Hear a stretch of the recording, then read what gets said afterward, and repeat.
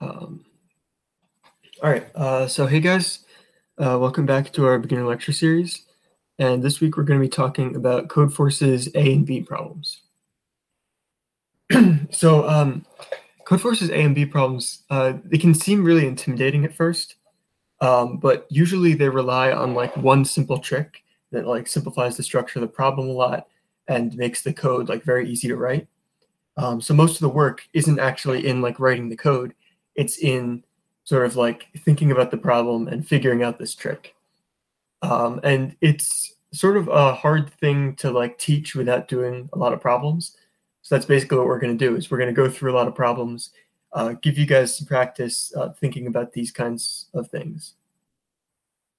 So yeah, you can get right into it with the first problem. Okay, so in this first problem, you're given a 2 by n grid of rooms where all rooms that are horizontally adjacent, so if they're like next to each other, left and right, they're connected. And then you're given a string S of size n, where if Si equals 1, then you have a staircase at point I, which means you can move between the top and bottom rooms at position I. And you want to know what's the greatest number of rooms you can visit, starting from any point you want, if you're not allowed to visit any room twice. So for example, in this case here, if you have like n equals 6 and then S is this, you can see that we have a staircase in the middle 4 positions because these are 1, but on these outer 2 positions, that's 0. So we don't have a staircase there. And in this case, the answer is 10 because you can do something like this as your path, but you can't get more than that without visiting a room twice. And one thing I want to say before we get into solving it is in a lot of these problems, when they give you like this sample input and like the sample solution, they'll sort of try to throw you off a little bit with it and like give you a solution that's kind of leading you in the wrong direction. So I will say that's kind of what we have here with this solution that's like snaking up between the top and the bottom. So your one hint is it's not really going to look like this in the general case. But yeah, so is the problem statement clear to everyone? So you guys can start thinking about how you would solve that problem.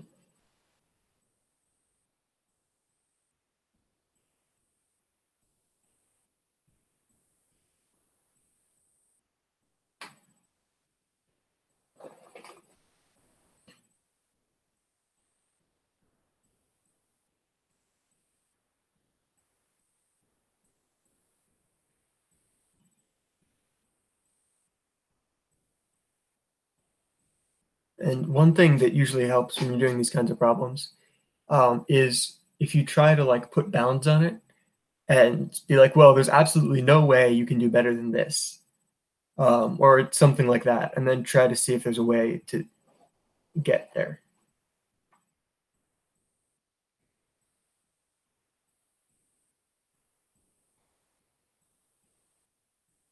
Another sort of general hint, similar to what Joe said, is you can maybe try to think about specific types of questions that they can ask, like in specific instances of problem. You can be like, oh, in this case, I know the answer is going to be this. Maybe I can, and in this case, I know it's going to be this. Maybe that those 2 points together will give you sort of a general answer, or some guess at a general answer at least. Yeah, a lot of these problems we're going to do today kind of split into 2 cases. So thinking about different cases helps.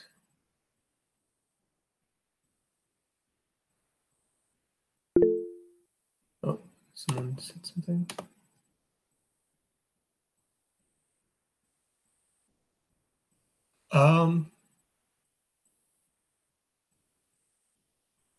Can you always get an extra one? Yeah. Yeah, so for each staircase, you can always get at least one extra one. And yeah, you can always do at least n.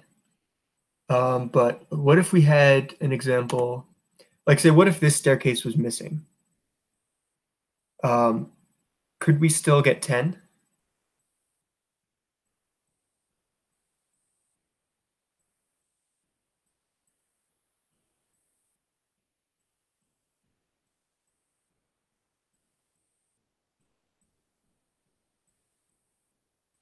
And I guess another question would be, so we can always get at least n. What are the cases where we can only get n? All zero? Yeah, exactly. So the only time that we can only get n is when there's no staircases. Because in that case, all we can do is stay on the same floor. So we can like go across, and that's the best we can do. Every other time you can. I think my approach is that like I can just keep track of the count of 0, and then if it's 1, I'll just times 2. What's times 2? If it's 1, that means like I can sort of go into 2 rooms. And if it's 0, then only 1 room, right? Well, so that's not a very good strategy. As a very pathological example, consider a string where it's all zeros except at the last character it's a 1. With your approach, you maybe only do like n plus 1 or something, like you said, right? But in reality, you can go all along the top, go down, and go all on the bottom, similar to how this snake here. And that gives you all 2 n rooms. So what Keith is saying is, if you only had a staircase here in the last one, you could go across and then down and then back, and then you would get all 2n. And that's actually a much better example of what you would want to do than the snaking, which, like I said, the snaking is kind of intentionally deceptive. So another thing to think about is, so if the snaking is not like an optimal way to do this, what is like another way that you could get 10 rooms on this example that might be more easy to generalize?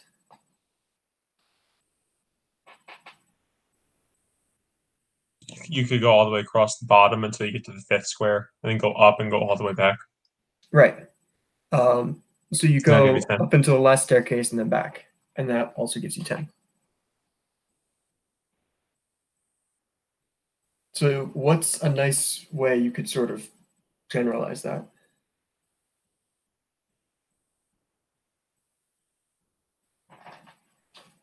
Oh, wait. I did not mean to click that.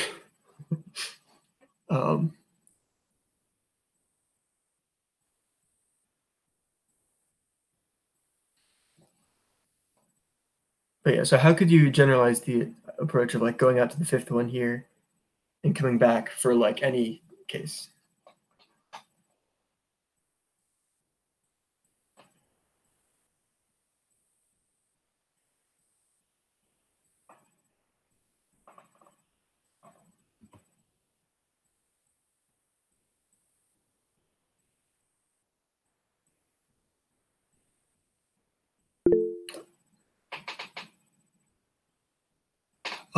Yes. So it turns out in the solution we have, we're basically going to be minimizing the amount of stairs we use.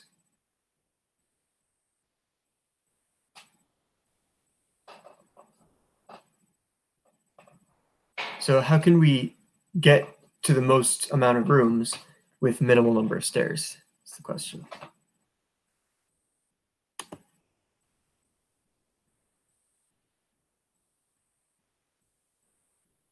Yeah.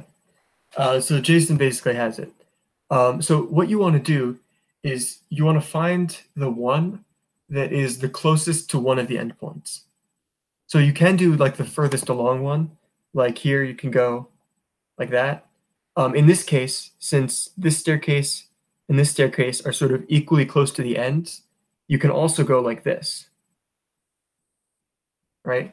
And so in the general case, what you want to do is find the one that's the closest to one of your endpoints, and you move in sort of the U pattern that we had. And then the number of rooms excluded is just everything left on this segment here. And so we can show that this is maximal because if you think about sort of the number of rooms you have on this side that we're not using, right?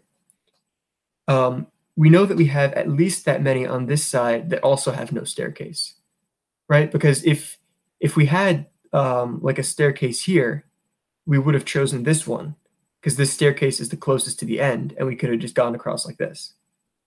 So the fact that we're not going to any of these means that we have these 2 squares here that also don't have staircases in them, which means we kind of have to choose between, for example, this square and this square if we want to go in both rows. We can't go in this square and also use a staircase, right? And there's a similar idea here. We can't go here and also use the staircase. So you sort of have to pick 2 out of 4 of these chains you have hanging off the end with no staircase. And by picking the 2 longest ones, you're making it as long as... I'm not clicking. I don't know why it keeps doing this. And by picking the 2 longest ones, you're maximizing the length of your path. So any questions about that? What if the string is randomized with like a bunch of number 1 and 0? It's like... Right. So in any case, the only staircases we care about are the ones that are closest to the endpoints. So like it doesn't matter if this staircase is here or this one. We're still going to get the same answer because we're not using those basically. Oh, okay, I see. So yeah, so all you have to do is iterate over your string and find the one that's closest to the endpoints. And otherwise, if you don't find any, like we talked about before, the answer is just n. Any other questions? All right. I just want to say one thing, like the solution to the problem sort of, or how Joe solved it, reveals like a sort of way to think about these problems, which is if you can just make a guess at what the answer is based on intuition, then you can go back and be like, okay, how will I prove that this guess is correct? And it actually gives the best answer. Yeah. Okay. Wait, how do you make a guess then? Like in that case? So one way is you can look at a bunch of different cases. So like we looked at the case where, oh, if you have one at the endpoint, then you can always get all of them. Or, oh, if you don't have any, then you can only get n.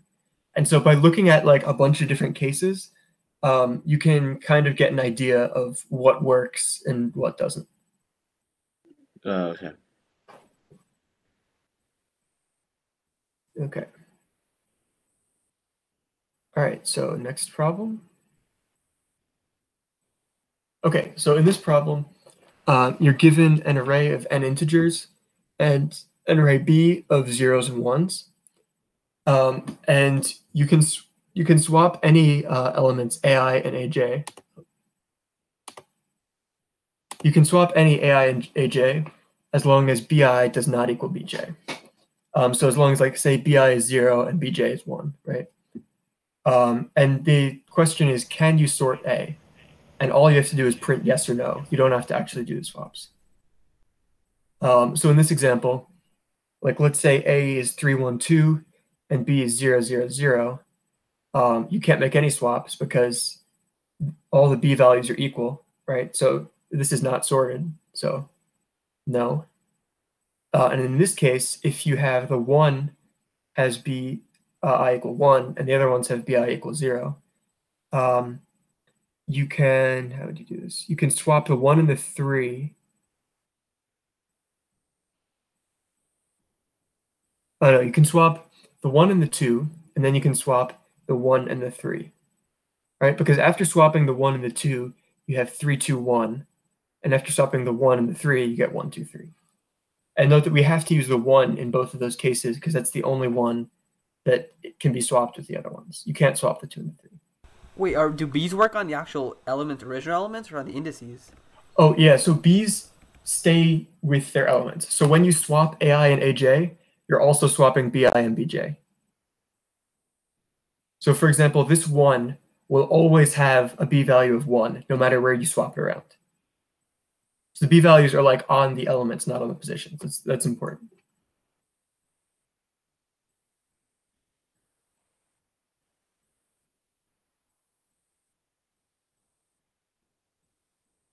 All right.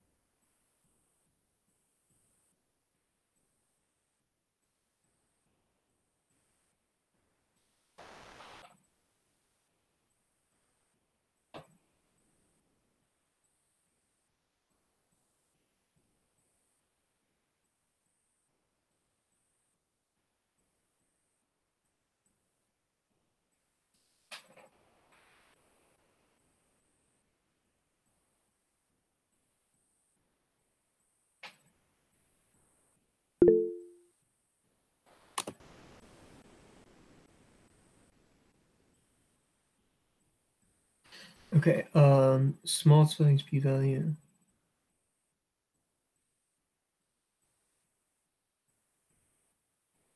So that's on the right track.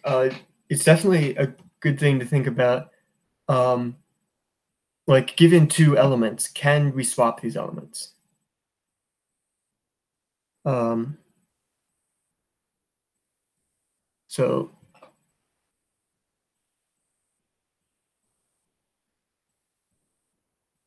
right, so you're basically iterating through from the smallest to the biggest and seeing can you swap it like into its position.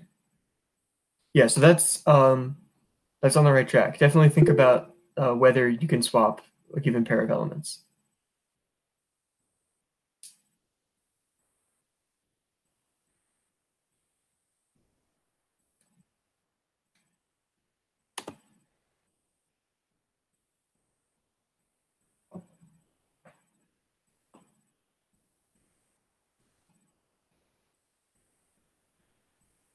So sort the B array. So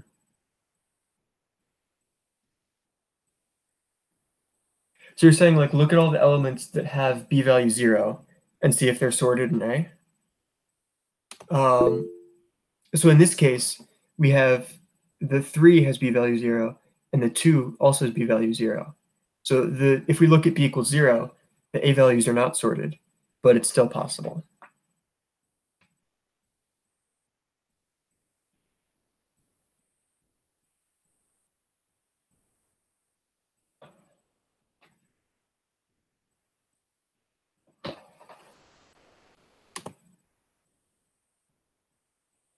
So one other thing that can be helpful with these problems is if you think about all the cases that don't work, and just this is probably not a great strategy in general, but if you find a bunch of cases that don't work, and then sort of assume that everything else works, sometimes you can submit that and it'll work without actually knowing why it works.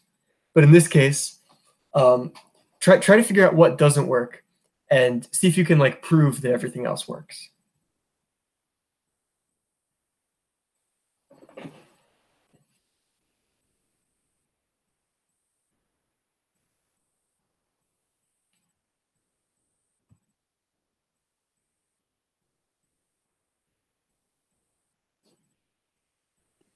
I feel like the way I would do it is I would loop through the array and like all the elements to see if they're I have to swap them. So for in this case, 3 1, that means I have to swap 1 and 3. So I would check the index in array B to see if it's working. So if it's not, like I would just return false. If it's true, I would keep going. What if there's another way you could swap them? Because like in this example, you have to swap the 2 and the 3, right? But you can't Yeah. directly swap them. You can like sort of use the 1 to do that. Yeah, maybe this is another hint, I guess. Maybe in general, a sub problem to consider is in what conditions can you swap two elements through some chain Yeah. swappings? Right, yeah.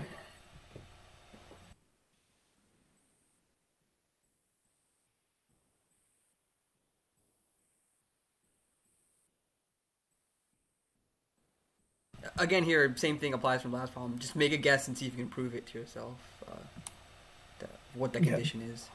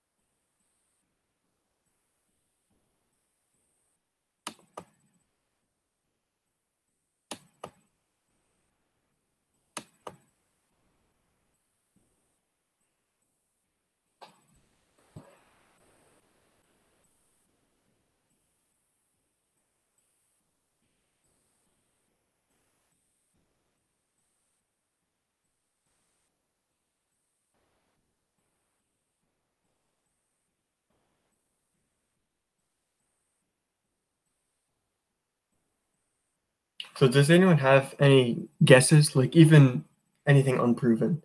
I have a But- question. yeah. So when I swap the elements from A array, do I also have to swap the elements in Yes. B array? Okay. Yes. When you swap the A values, you also swap the B values. I feel like my approach might work, but it's kind of slow because so I would do I sort of have 2 pointers, points to the first one and the second one, and sort of like go on and on.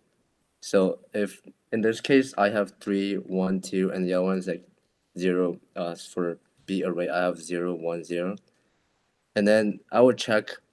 Okay, the first one, the first pointer is pointing at 3, and the second one is at 1, and then I would check if the second pointer is smaller than the first pointer, and then I will sort of swap them. I would check the condition if in B array if the elements are the same. If they're not, like that means I can swap them. I would just do it, and then I would get the first pointer that to point at the second element, and then sort of move the second one forward, and then I would check again. So I'm not sure if that makes sense. That's like a good division into cases of like if you're trying to make a given swap. If the B values are different, then you're good, right? Because you just make the swap. Yeah. So let's say you're trying to make like some arbitrary swap, like between I and J. How would you do that if their B values are the same? What do you mean? Don't even think about sorting. Just can you make the swap between AI and AJ if they have the same BI BJ values? Yeah, so I would check the elements in B array. If they are the same. If they're not the same, I can just swap it. Like right. But if they are the same, how would you swap them? You mean the elements in A array or B array? In B array.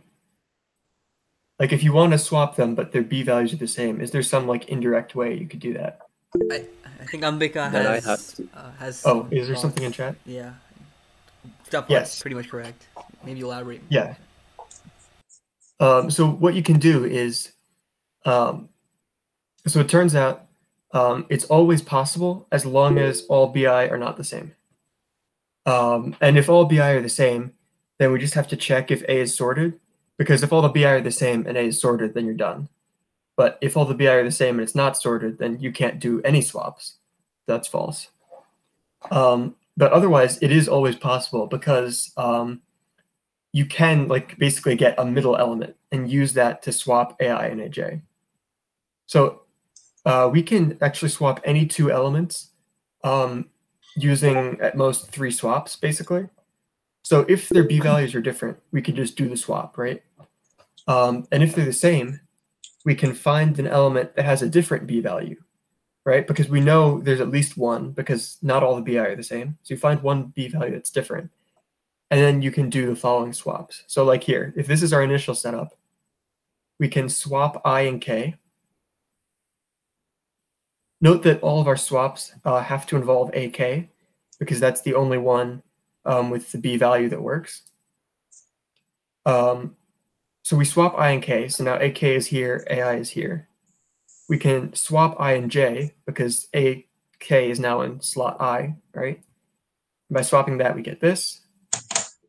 And now by swapping J and K, we get this. And as you can see, AK is back where it was, and AJ and AI have been swapped. So we can do any swap we need like that. And then by doing some sequence of these swaps, we can sort the array. Any questions about this?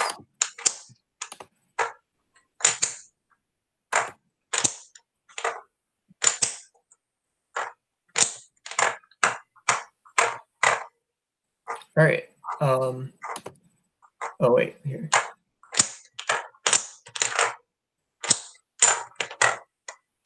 Oh, yeah, I just saw chat. Yeah, Rajat, you're right. You can use the swaps to reach any permutation. Yeah. Okay. So moving on. So we're now going to talk about constructive problems. Basically, the idea behind a constructive problem is you have to print out some output that satisfies some given constraint.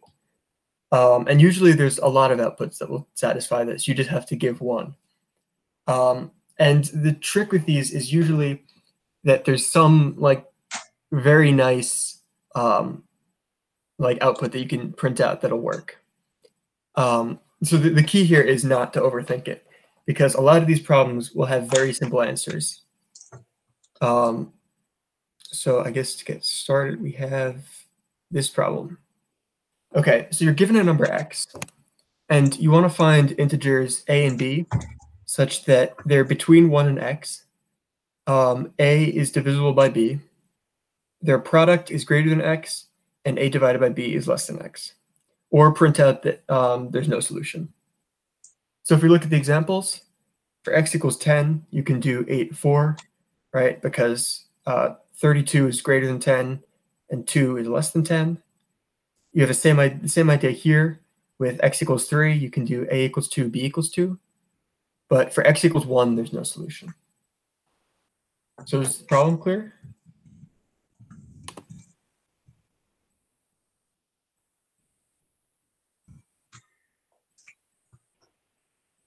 Okay. So yeah, for this one, I would say definitely do not overthink it. Think about like what's the simplest thing you could do. And again, the sample output often tries to mislead you or hide the trick.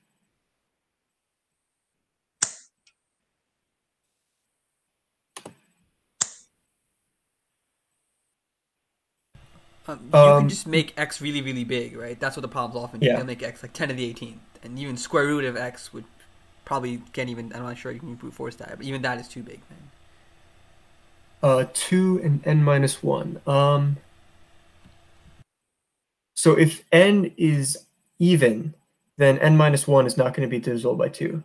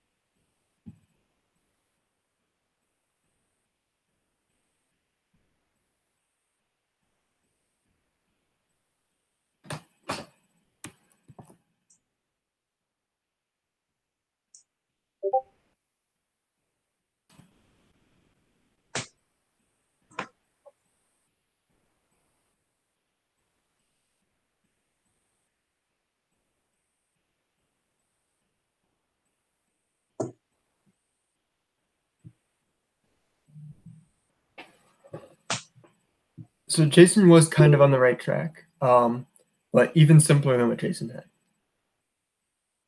Okay, so x minus 2 or x minus 1.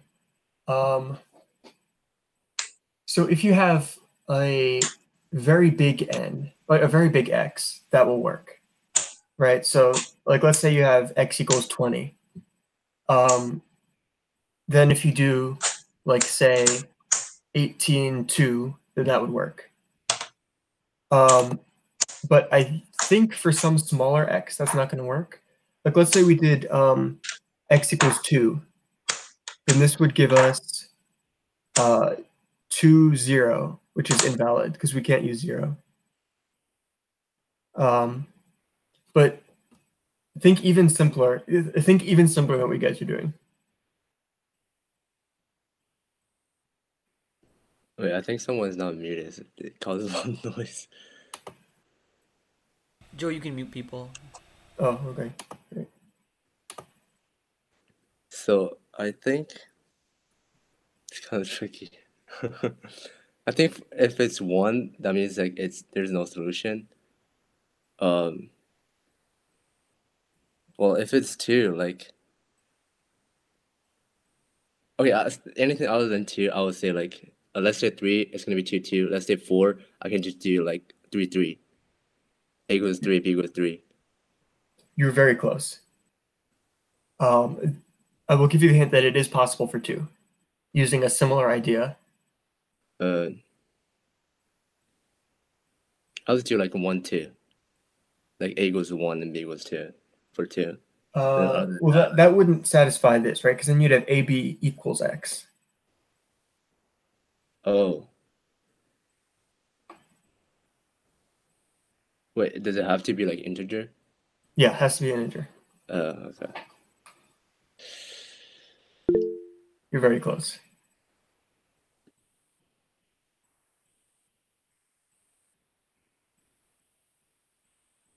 So Rajat asked the question. I'm not sure the answer is. Oh, yes. A and B can be the same, like you have in the x equals 3 case here.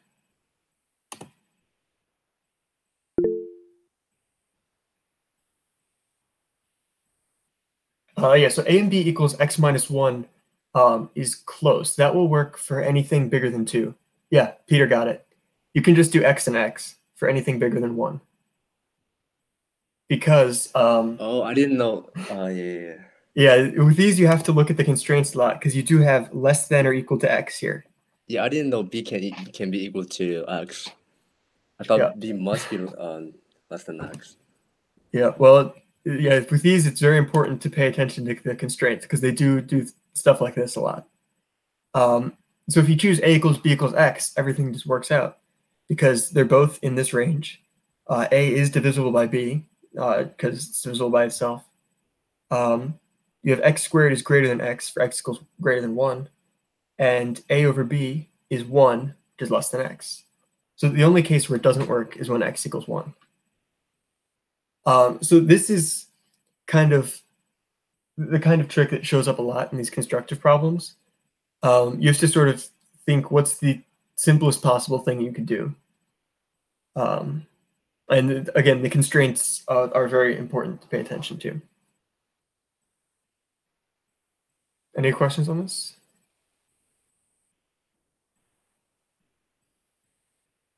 All right, so the next one. Okay, so in this one, you're given n and m, and you have to output a grid with n rows and m columns, colored white and black, where if you let W be the number of white cells touching a black cell, and B be the number of black cells touching a white cell, you have to have B equals W plus 1. So in this case, every single white cell is touching a black cell, right? So W equals 4 in this case. And every black cell is touching a white cell, so we have B equals 5. And by touching, we mean only sides. So diagonally does not count. So like, for example, this cell is touching 2 white cells here, and this one is touching only 1. But again, we just care about the number that are touching at least 1. So yeah, all you're given for the input is n and m, and you're printing out this grid.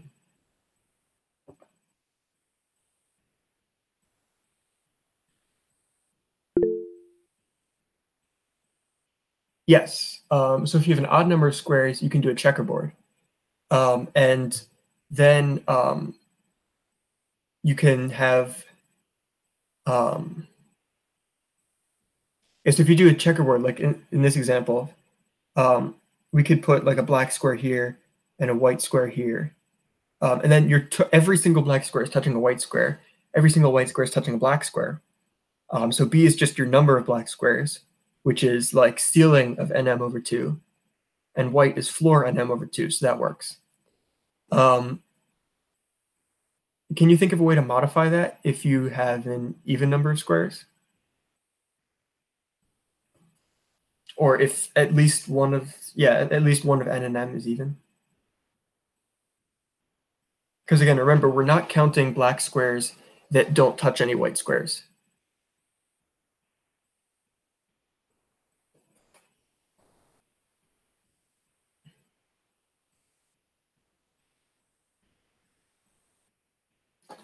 This is probably not a great example because we do have every black square touching a white square. But say if for example, this square was white, then we would still only have W equals 4. This one would not count because it's not touching any black squares if we made it white.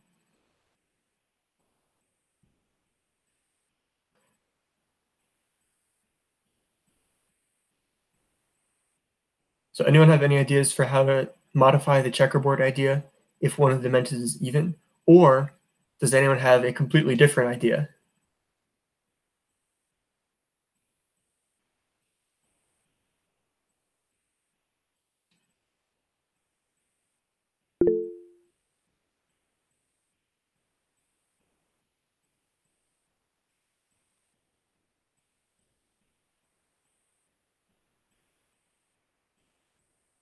Okay, so basically what you're saying is do the checkerboard and then pick one square and color it black, right? I think. And that would decrease your number. That would decrease W by 1. Wait.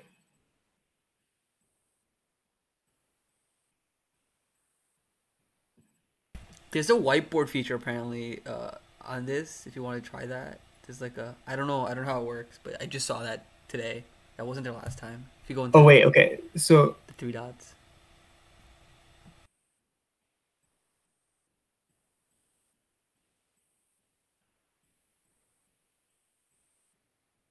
yeah, so I think all of the solutions you guys are coming up with work.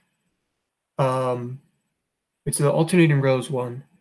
I think if you make 2, 2 black, that would give you W equals, oh, and the even length, okay.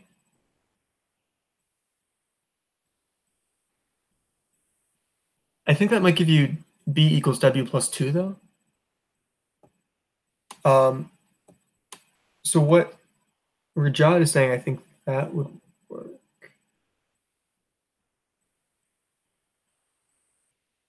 No, I think that would, I think you would still have N, I think you'd have the same number of each if you just change the top black square of the boundary to white, right? Because I think you still have, like, let's say you have N rows. You would still have N white squares touching a black square on the left border. And you would have N black squares touching white squares on the same thing. But yeah, that's sort of a nicer way to think about it. Yeah, Rajat got it. So when I solved this, I basically did the checkerboard way. And then you can, if the checkerboard is like an even number of squares, you can just pick one of the corners and change the color. But it turns out that's way too complicated. You don't need to do anything nearly that complicated. What you can do is just do that. Just put one white square in the corner, everything else black. Then you have W equals 1, B equals 2, and you're done.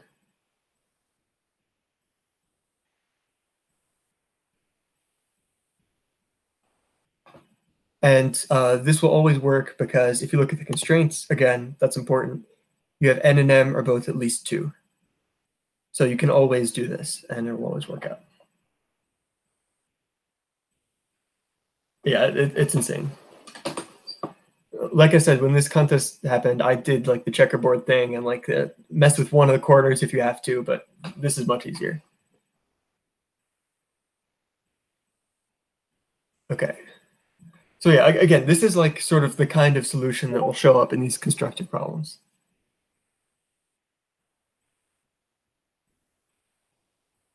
All right, so now LCM problem. So you're given L and R. Let's say they're up to 10 to the 18th, so we have to have some constant time thing.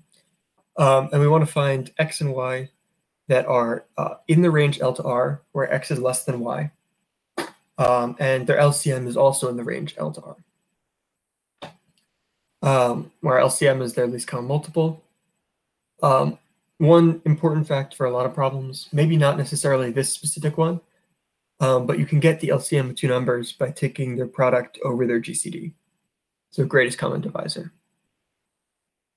So yeah, if we have this example where L is 1, R is 15, we can do X equals 6, Y equals 4.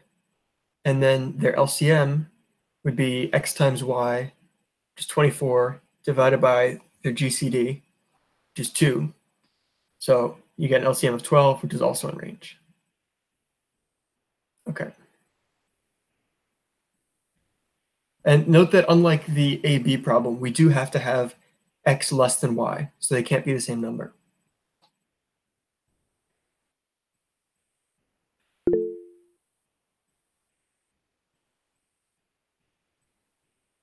Yes. So if L is 1, then you can do 1 in R.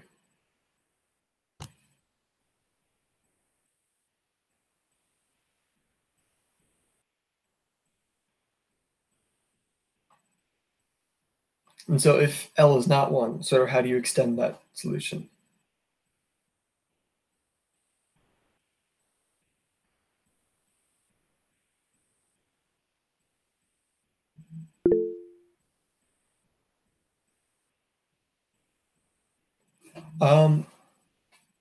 Yes, so that would work if you do like floor division of R divided by L. Wait, did that work?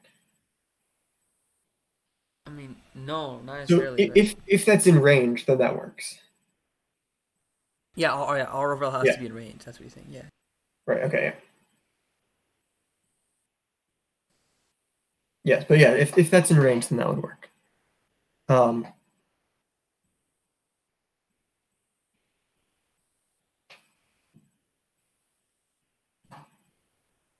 So one thing to think about is how can you like minimize the LCM?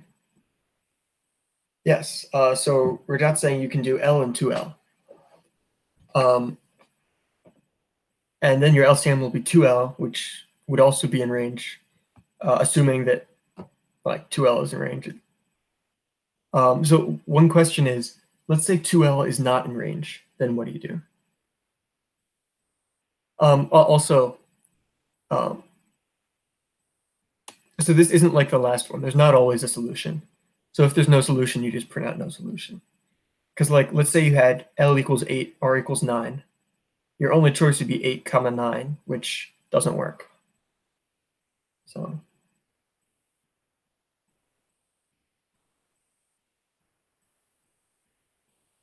how do you handle the case when 2L is not in range?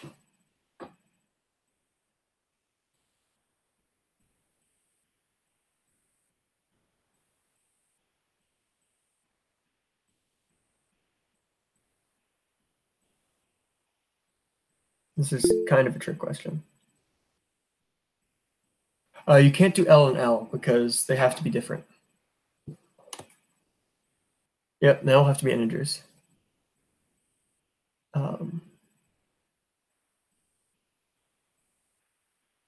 Well, 2L doesn't have to be in range, right? The polynomial could literally give you two integers where L. I think he means like has to be in range in order for there to be a solution. Okay.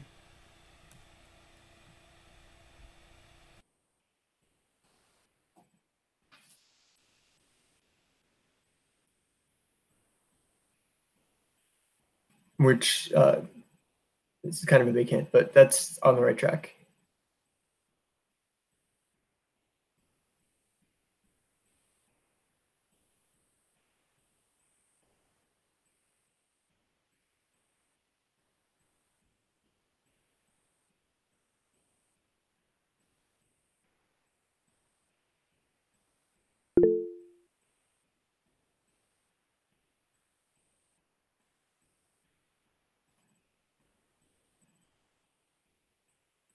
So 2L, L and 2L will work as long as it's in range. What are you saying?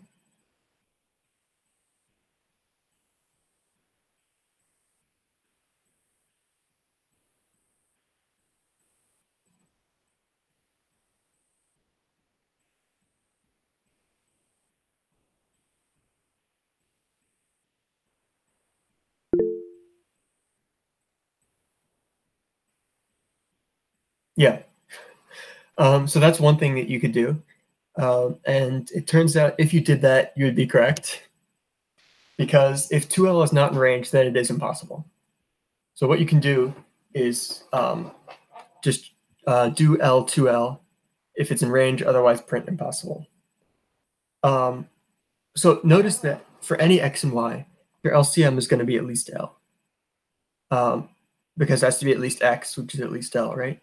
So we just need to find a pair where it's less than R.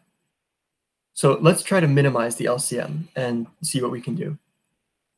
So because they're not equal, their LCM has to be at least 2x, right? Because you have to pick two multiples.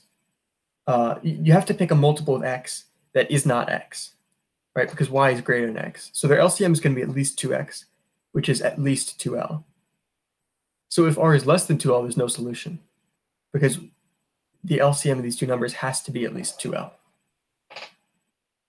And so, yeah, otherwise you can just take L, 2L, which will both be in range, and then their LCM will be 2. So then you're good. Why can you simplify the LCM of x and y that way? I'm still a little bit confused. So you got that from the original formula. For here? Yeah. So basically, the LCM of x and y has to be a multiple of x, right? Yeah. And it can't be x itself because we know that y is bigger than x.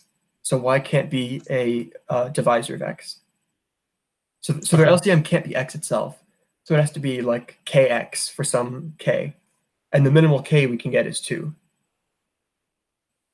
Okay. Right. Because, yeah, it basically has to be a multiple of x that's not x itself. That's bigger than x itself. So it has to be at least 2x. Any other questions on this?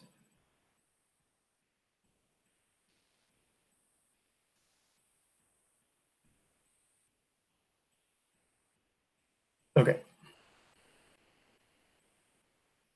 All right. So before we get to the next problem, just some quick string terminology. So we say that a string A is a subsequence of a string B if the characters of A appear in order, but not necessarily consecutively in B. So if you have the string ABC, that appears as a subsequence of this string because you have A, B, C in order. Even though you can have other characters between them, it appears as a subsequence. So you can delete some characters from this string basically to get this one. And then we also say that the period of a string S is the smallest k such that Si equals Si plus k for all I. And you can sort of think of that as breaking up the string into pieces of size k that all match.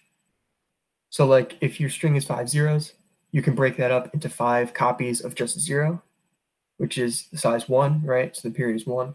And if you have this string, you can break it up into copies of strings of length 3, so the period is 3. All right, makes sense? Okay, so now getting into the actual problem. You're given a string S of size n. You have to print a string T such that S is a subsequence of T. So we can delete some characters from T to get S. T has size at most 2n. And T has the minimal possible period. So if S is a bunch of 1s, then you can print out T as basically S, which will have period 1. And if S is 110, you can print T as 1010, which has period 2. And note that this S here is a subsequence of T because we can delete this 0 to get S.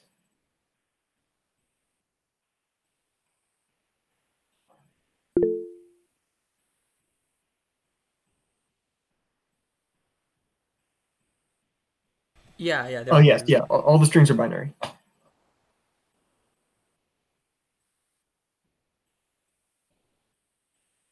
Yeah, so you only have 0s and 1s.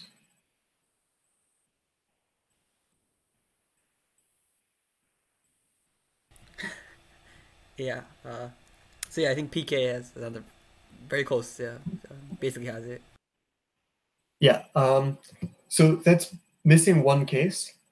So if you look at this first case, you can't print 10, 10, 10, 10, because that has period 2, and you can get period 1 here.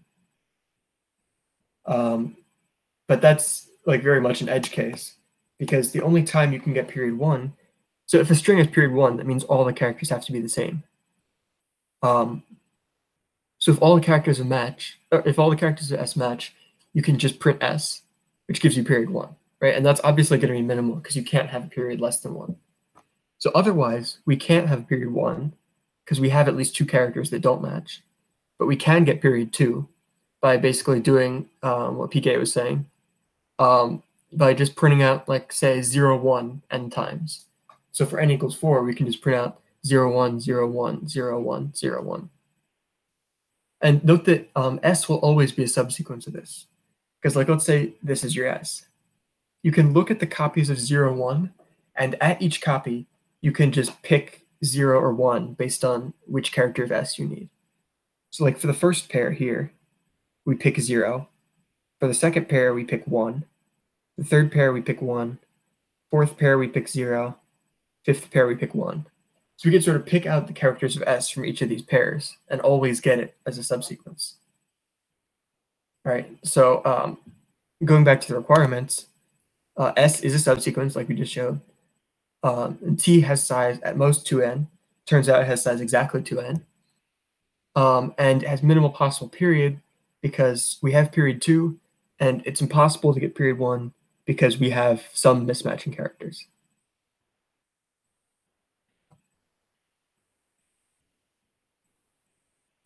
Okay, any questions on this one?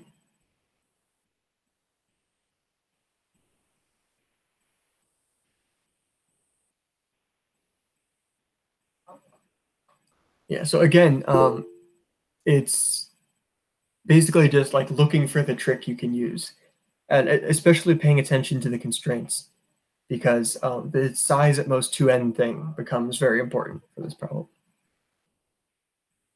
Okay. All right, even picture. So in this one, you're given an infinite grid of squares. You can think about it as like the XY plane or whatever. And you want to color some of the cells gray such that no gray cell has an odd number of gray neighbors. And exactly n gray cells have all 4 neighbors gray. So again, in this problem, we're only counting neighbors that are like adjacent by a side, so diagonal does not count. So in this problem, this would be n equals 4, because you have these 4 squares in the middle all have exactly 4 gray neighbors. So how you generalize this for more n? And another hint is, again, this picture here is intentionally misleading. So think about other ways that you can do this.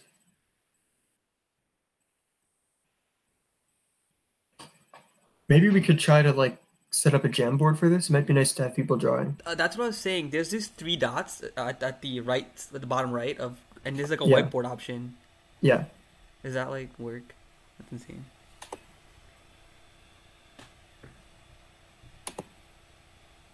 All right, wait, let me. I tried making one at the beginning, and it sent the link at the beginning, but that was before anyone was here. It doesn't open in Meet. It just opens an external Jamboard. Or... It opened up like another Chrome window for me. So does this link work for you guys? Oh, you just sent the link. Okay, that's like boring. Okay, fine. Well, it's still good. It doesn't open here. Yeah, I thought it would open. But Okay. if anyone wants to like get on here and like draw a picture, maybe you could present it. So then. Yes. Okay. Also, it's asking permissions. You haven't. Oh. Anyone with the link can edit. I have to confirm you? Yeah, you can just set anyone in the link, right? Can view. Yeah.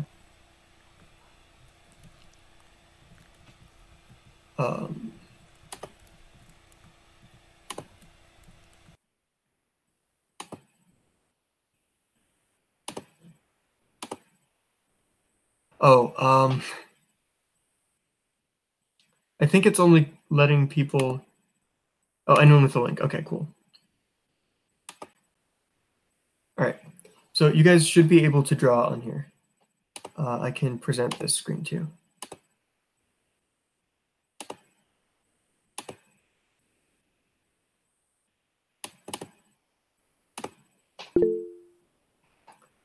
All right.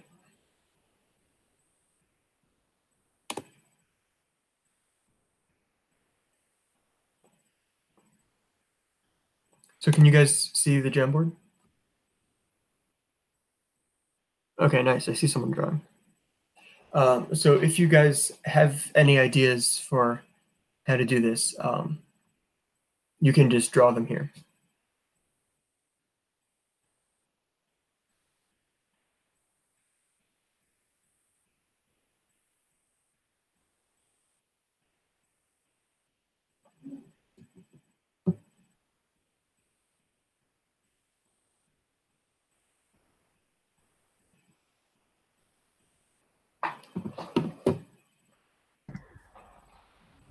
Oh, it's view only? Wait, I saw someone drawing. I can change that. It says anyone with the link can edit. Do I need to send the link again? I might. It seems to be working for I other sent people. it again just in case. Okay. All right. Just to get you guys started, here's the answer for n equals 1. It's very easy. It's just this, right? Wait. I forgot what it was. Actually, sorry about it. I forgot what it was. What was it? Oh, yeah, I remember now. That was unfortunate.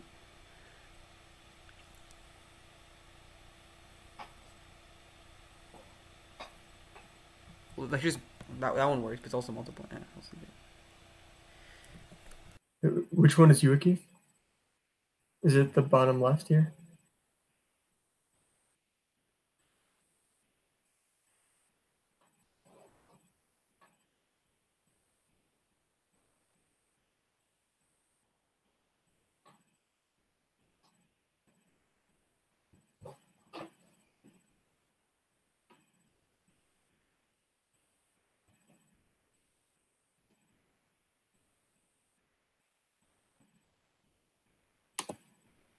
Yeah, so thinking about like the n equals 1 case is useful. So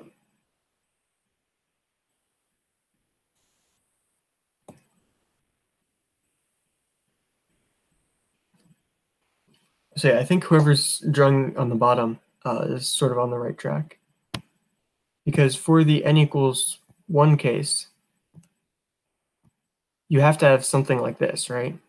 And now you need to basically, yeah, so that exactly works. You can do something like this. And then you have 1 square with 4 neighbors, and everything else has 2. So notice that if it can't have 4 neighbors and it can't have an odd number of neighbors, it has to have exactly 2. That means you can't really have sides as much as corners. Is what you want to prefer, because corners give you 2.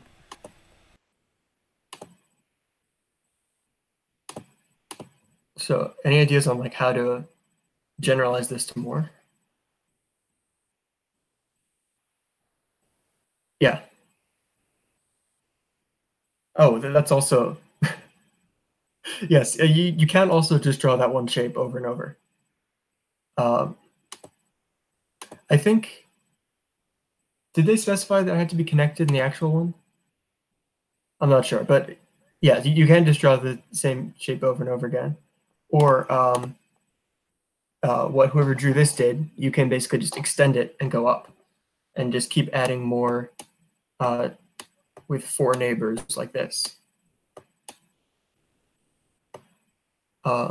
So you can go back to it says it has to be connected. Now. I checked the problem. It has to be connected. It does have to be connected. Okay. Yeah, I should have specified that. But so yeah, now going back to the presentation. So here are 2 options you can do. So this is the one we just saw, where you sort of keep adding more of these L shapes on top. And then you can get like arbitrarily many of these squares. And you can also do a pattern like this, where you keep adding like 1 more square on to the end to get 1 more. And sort of the idea behind this one is all the non-4 neighbor squares have to have exactly 2 neighbors. So you can sort of think of them as edges between 2 other squares. So you can sort of think of this as like a loop from this to itself, and now an edge like that. Yeah, I don't know, but either one of these configurations would work. All right.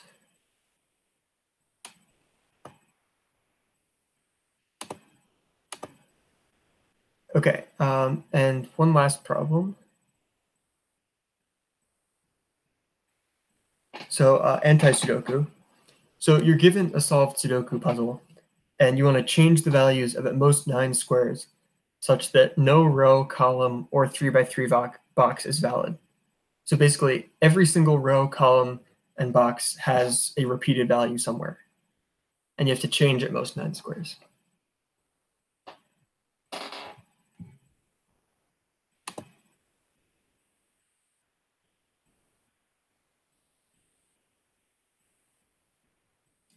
So you don't have to move around the values. You can set them equal to anything you want, anything between 1 and 9. But you're only allowed to change 9 squares.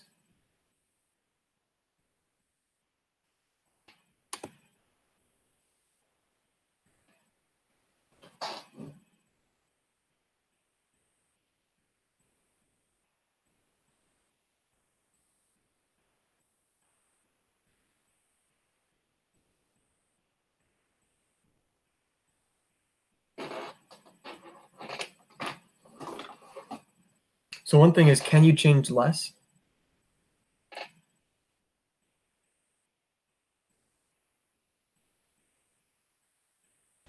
Peter not has, really. right? Huh? Peter has an idea. So if you change the things in the diagonal, you'll get every row and column, but you're not going to get every box. Right? You're only going to get these 3 boxes.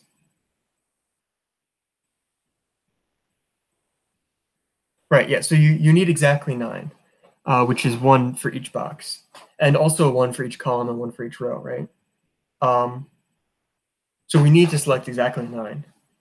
And all of them need to be in different rows, columns, and 3x3 boxes simultaneously. Right, because we can't sort of double up on any of those, or else it won't work.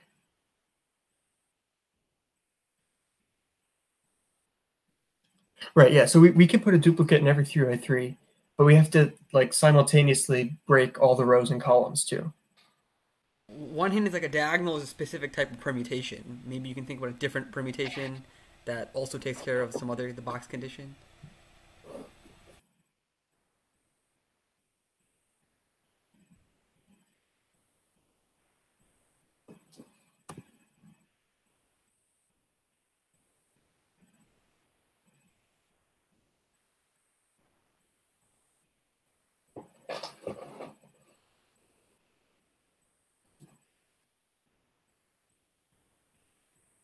So one thing is, like, let's say you look at the top 3, right? You need to pick 1 square in each of the boxes and 1 square in each of the rows. So you have to pick like one. You have to pick them all in distinct boxes and distinct rows for these 3. And then you can sort of do a similar thing here, but now they also have to be in different columns than all of these ones.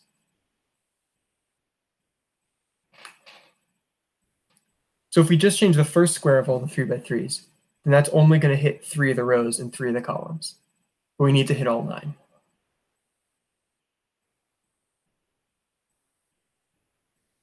This is kind of a hard like pattern to describe through text. You try explaining it verbally. But what I'm trying to say is like, for example, the top left box, you could change the 1, and then in the second box going horizontally, you could change the 9. In the third box, change the 5. And then once you get to the next row, just shift that pattern over 1. So you get rid of the 6 in the fourth box. Yep. And then the 4 in the fifth box, and the 3 in the sixth box. And you shift over the pattern 1 more again. And do that for the last 3. I'm just not sure if you need to do like a specific type of number so that it holds true. So yeah, that's basically what you can do. So you basically can get a pattern in these first 3. Like, say, pick the top left, and then the middle left, and the bottom left. Because now you're picking in, like I said, 3 different rows on the top here. And then we do the same thing in these 3, but we shift it over to the right by 1, so we hit 3 different columns. And then again here, same thing, but we shift it over to the right by 1 to get the last 3 columns. And now once you have all these squares, all you have to do is set each of them to one of the other 8 values, because you know that value has to appear in the square and the column and the row. And you know that no other square that you're messing with is in the square or the row or the column. So you can change it to anything with basically anything. So you could do something like, if they're 1, set them equal to 2, otherwise set them equal to 1, or something along those lines. We could just say like set as the number plus 1, and if it's 9, just make it 1. Yeah, that works too. Basically anything like that. Okay. All right, so thank you guys for coming. These slides are in the info channel on Discord. We have a folder with all of our slides.